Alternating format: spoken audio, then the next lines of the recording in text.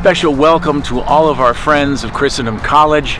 I have just got back from a 3-week program in Ireland focusing on the new evangelization. It was very successful, but my joy is even overrunning now as I come back to the campus here at Christendom and find all of the incredible work that has been done here on our campus for the Chapel of Christ the King. I'm standing right now in Lady Chapel, the spot that will be dedicated to the Blessed Mother. But the pad has already been set forth here. There's been all sorts of work. The progress is really inspiring to see.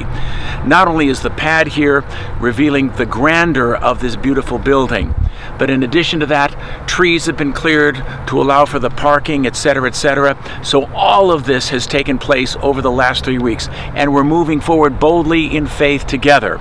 We're excited that right after Labor Day, Hora Construction, the general contractor, will be here and will be moving forward in September with the footings and bringing in concrete. But right now the clearing reveals the magnificent size and beauty of this church, what this is going to mean to our college community. But together we're able to do something beautiful for God. Here we're going to be proclaiming the kingship of Jesus Christ. Here the holy sacrifice of the Mass will be celebrated every day. And of course, you will be remembered every single day in our Mass intentions. And of course, none of this that you're seeing here right now would be possible if it wasn't for your generosity and your support.